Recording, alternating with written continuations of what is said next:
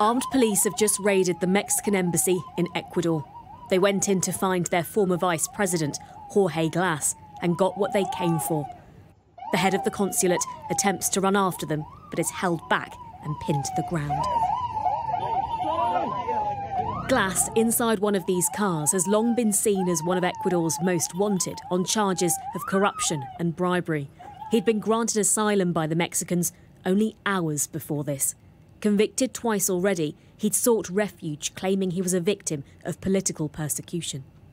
But that was promptly ignored, and orders were given for Ecuadorian police to storm the complex.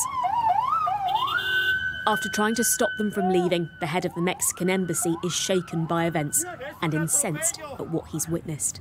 How is it the criminals raided the Mexican embassy at Ecuador? This is not possible. It can't be. It's madness. I think, yes, they took away former Vice President Jorge Glas.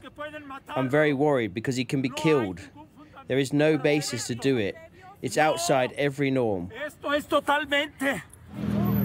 Mexican President Andrés Manuel López Obrador described the action as a flagrant violation of international law.